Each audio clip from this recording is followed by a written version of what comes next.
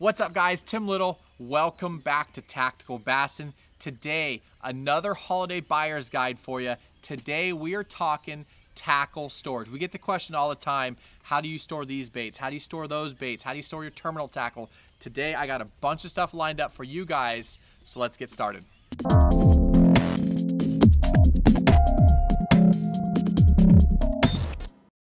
So I have a whole lineup for you guys. You know, there is not a perfect solution. That's why I have so many different boxes, so many different bags to store my tackle. You know, when you're going out and you're dropping a lot of money on baits, hooks, weights, line, you gotta have a good way to store them. So I have some boxes today that I wanna share with you guys, some bags, some tips, some tricks that I've learned along the way. So let's dive in.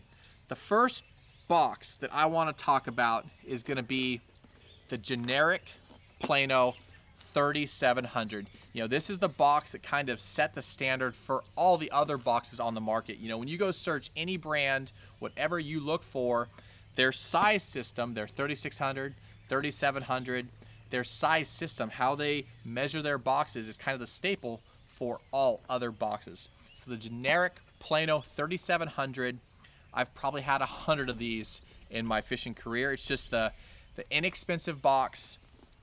Comes with little dividers. You can separate all of your stuff out and keeps things very organized. So this is going to be your entry-level box. This is going to be your most widely used box. You know, this is actually an older Nico rig box I have set up here. I got my Senkos. I have my different bands set up, some hooks, some weights.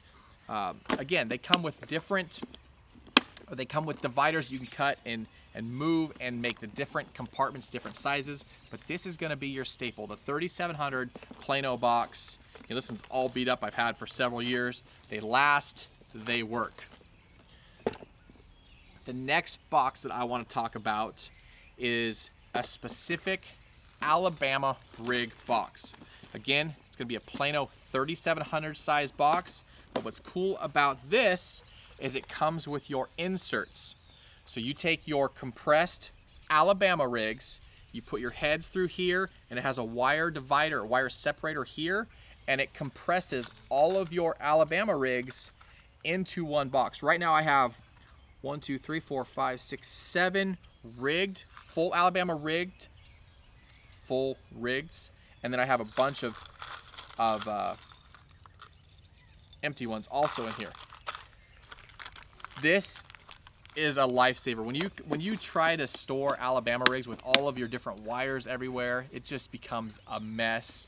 So this is a must-have. If you throw A-rigs or Alabama rigs, definitely check out this box. Now, I don't know the numbers on all these boxes, so down below in the video description, I will link you to every specific box because they all have different model numbers, different sizes, all that stuff that I don't have memorized, but I will do my best to link it all very easily for you and your loved ones for this buyer's guide. Now, switching it up, this box right here, this is a beast. This is the Bass Mafia box, and supposedly you could run this thing over with a truck and not have any issues. I use these boxes for my special baits. This one right here, it's a waterproof box, but you can see here's all my high-priced, high-dollar lipless crankbaits. These are the baits that I want to not necessarily keep secret, but keep protected. I don't want them to get crushed or broken. So this Bass Mafia box is awesome. The downside, you can't really see into it. Maybe that's a plus, I don't know. But I know for me, when I see the red Bass Mafia box, I know that this is my lipless crankbait box. I'm gonna kind of fly through these boxes because there's a lot to talk about. But again, I will link everything down below in the video description, all these technique specific stuff. What are you doing? Cheeto? No, I'm good. I wanted to add, I like that box for my special baits. I don't want people to see when they get in my boat. Just saying. There you go. So that's Matt being a guide, I guess. that is, I guess it's a pro. If you don't want people to know what is in your special box, there you go. Let's keep going through. A lot of these are Plano boxes just because they have so many special technique boxes. I really like this box right here. This is my frog box. You know, frog fishing, we all have a ton of frogs. When you're out fishing, they get filled with water. You don't want to put them back in your box and have all that water stored in there so that your frog hooks rust out.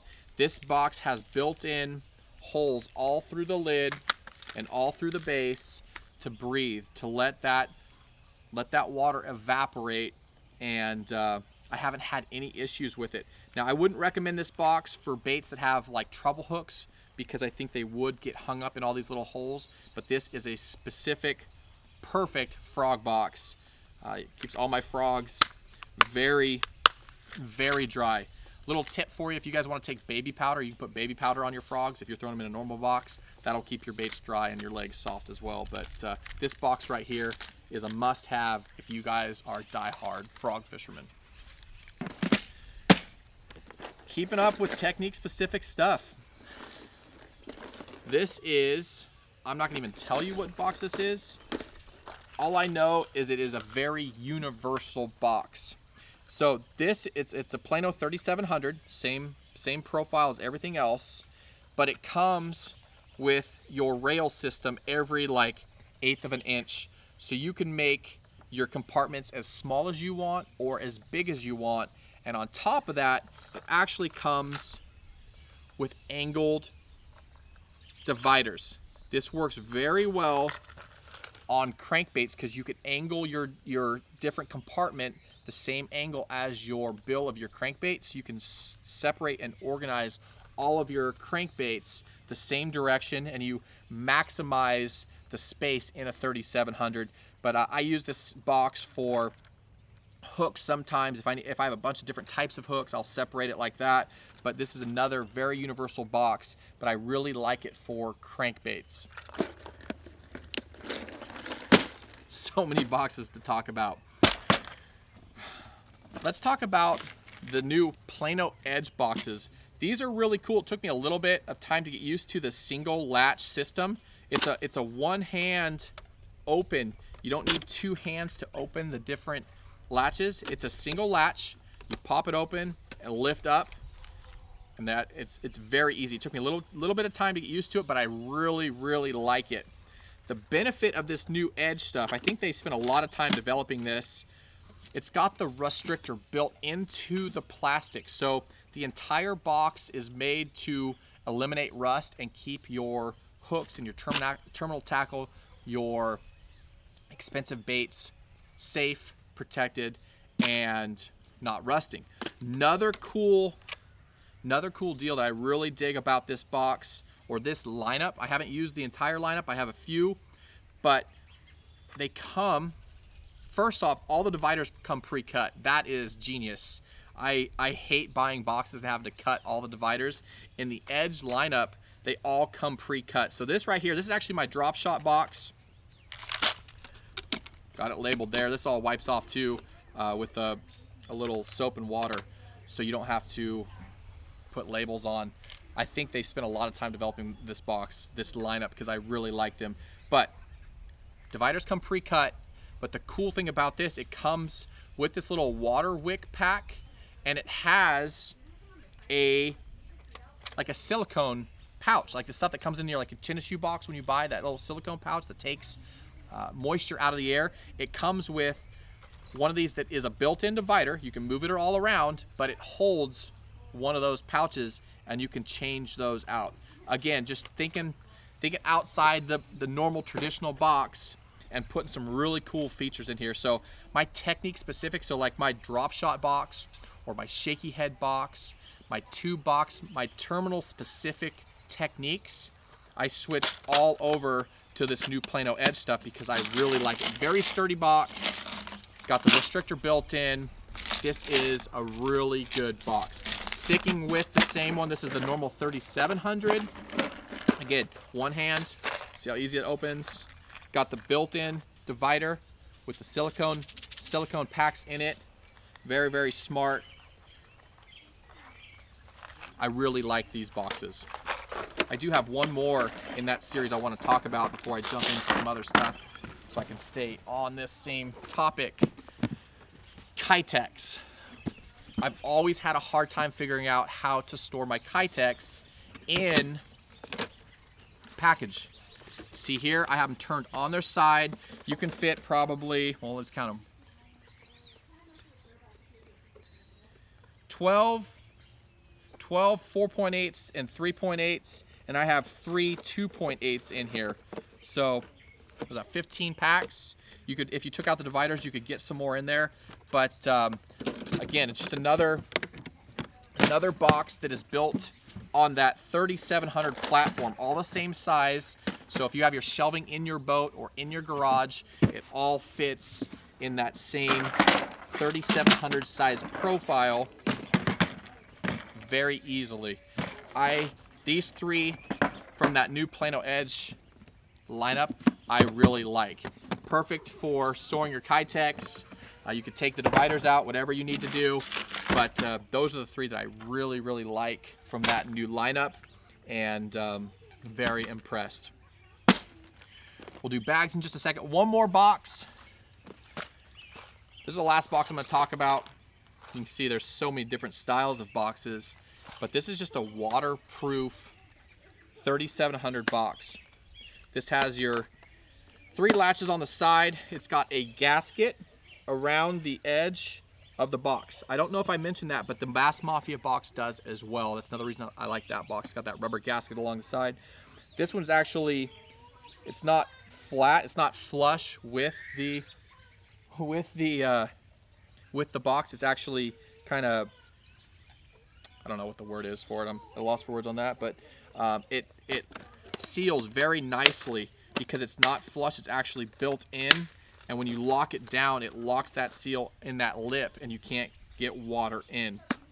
So here I have all of my treble hooks. I have a line of red. You can see 6, 4, 2, 1, 1/0, 2/0. And then I have my normal size treble hooks, 1X, 2X, 3X. So this is how I organize my treble hooks. You know, I keep a lot of the foam in every compartment. I keep the little foam pack that comes out of a hook pack, and you can actually use that, hook your hooks into it so they don't slide around, hook each other, dull themselves. But this is how I store all of my treble hooks. This is just a waterproof 3700 box. So enough about boxes. Let's get these out of the way. Those are all your different technique specific boxes that I like to use. Let's talk bags. A few bags. This is the Bass Mafia money bag, and this thing is money. It's got a big zipper on the top and a Ziploc on the inside, so 2 different ways to seal it, keep water out, and I use these things for everything. So right here I have all of my backstock or bulk treble hooks. That's how I store it in my boat if I'm going out fishing. This is how I store it if I need backups or I'm going on a trip or in my garage. I keep them all in a bag like this. This bag, I have used this bag to travel fishing trips out of the country. I literally use this bag and I will put my toothbrush and all of my travel supplies in this because it's very strong. It's not like a normal Ziploc. It's not like a Ziploc bag you're gonna buy at Costco or whatever. Very strong, very durable. I haven't punctured one yet. I'm sure you could if you intentionally tried to, but very strong, I haven't had any issues. So traveling, I'll put my toothbrush in it. I'll put, you know, razor, all of my bathroom supplies in a bag like this because I can compress it down and it doesn't take up all of the space of a normal box, so, or a normal bathroom bag. So lots of universal uses for it, but the Bass Mafia bag is a great way to store pretty much anything. Waterproof, very rugged. You could store, sorry about the crying kid, they're doing a photo shoot over here. You could store whatever you want in these. I used to store all of my soft plastics in the Bass Mafia bag, but I really like these KVD bags. This is the 20 and this is the 40. This will hold 20 packs of soft plastics. So I used to do the Bass Mafia bag, but now my technique specific. So if I have all of my drop shot worms, I'm gonna have all of my, hopefully you guys can see this, it opens up. I have all of my Reaction Innovation flirt worms right here. This thing opens all the way up, you can pull it open. It fits 20 packages of soft plastics. Now that could be all one style, all one brand, like I have, or that could be your whole lineup of all of your worms. This one right here, this is the 40. I have my 4.5 and 6-inch robo worms right here. Everything's organized, very easy to get to. This is how I store them in my boat. Love these things. So I have them for my specific baits. So I'll have one for Reaction Innovations, I'll have one for beavers, for drop shot worms. So whatever technique it is, I'll have a specific pouch for it. That way they're all in one spot and I have all my colors right there. Big swim baits, expensive baits. This is how I've always stored my big glide baits, my big soft baits. I don't want the tails to get smashed. I don't want my paint jobs to get scratched up. I just want to take care of them, and I don't want them sliding around in a box. This is a bait wrap by I Surrender. It's got a Velcro strap on the back. Undoes just like that. So you have a Velcro strap right here. You pull your bait out, slide it back in. Very thick plastic. I mean, unless you really force it, the hook's not gonna penetrate. Don't have any issues, but you don't have your bait sliding around, rubbing in a plastic box. You can put 2 baits back to back. This is the large 4 pocket. I think they make a large 8, but I really like the large 4 because you can fit, 8 baits in here. You can fit other stuff in here, spinner baits, all that sort of stuff, but I use this for my big, expensive soft swim baits and glide baits. Stores very easily, just fold it in half again, Velcro it up, and you're good. 2 more things for you. I don't even know what this thing is called, but it is a lifesaver. Again, I just went through and grabbed all the unique stuff out of my boat that I thought that you guys would like to check out or at least see. This is a spoolin' buddy. I got it off Tackle Warehouse, but it is a lifesaver. You can see right here, I have one for my big bulk spools. Big bulk spools of braid. Got some Sunline, some Max Quattro on here, some Seagar, and I keep this in the boat, especially long trips. If I'm gonna be gone for a long time, I don't need to have boxes and boxes of small spools of line. I like the big spools. This unscrews, you slide your spool onto it, and stores all of your line very easily. I keep a rubber band on all my spools to keep the line from untangling by itself, but you literally spool right from this guy right here. You can put your foot on it, put it on the ground, put your foot on the spool, and put your tension on it, but it stores your bulk spools very nicely. Comes in a bunch of different sizes. I'm not sure what size this is, but I will link it down below in the video description for you, but you can see it works awesome. Now the last thing that I want to talk to you guys about is a backpack. This is my Tackle Warehouse backpack that, oh, there's a pair of split ring pliers I was missing. This is a backpack that, this specific bag I have used now for I think 3 years. I've never had any issues with it. Done a lot of backpacking, fishing, hiking shorelines with it, kayak fishing. Very cool, inexpensive bag. I think it's 50 or 60 bucks. But like I said, I've had this thing for 3 years. Pockets on the side for water, pliers, sunglasses. Hopefully I don't have baits in here. Can't remember. Built-in plastics, plastic holders, whatever you want. Got a waterproof pouch right here. This is where I put like my keys, my wallet. But I have beat the crud out of this thing. You can see it's all dirty. I'm very impressed that it's lasted this many years. It holds up to, you could put 2 big 3700, like the thick 37, the deeps in, or 2 to 3 normal sized 3700 boxes. They just stack in here very nicely. Again, more pouches in here They got like a ripstop material in here for to help with hook penetration. But zip this puppy up. It's got a rod holder on it. It's got all sorts of stuff, but very comfortable. And I highly recommend, if you guys are shore fishermen, or if you guys are co-anglers and you're going for a tournament, this will hold enough tackle for the day and keep you fishing. You don't have to bring a lot of stuff onto the pro's boat. Very easy, on and off, throw it over your shoulder, and you're good to go. So that is it, guys. That is a buyer's guide for bait and tackle storage. I know it's a little overwhelming. Those are all technique-specific boxes that I think you guys could utilize and put to work in your fishing. If you guys have any questions, please leave those down below in the comment section. Matt and I will try and get to those. It's very, very busy time for us with the holidays and kids and doing all these videos for you. So if we're a little slow on that, we apologize, but we'll do our best to get to those. As always, guys, we appreciate you. If you guys like this video, please give us a thumbs up. Remember to subscribe to our channel. We'll talk to you soon.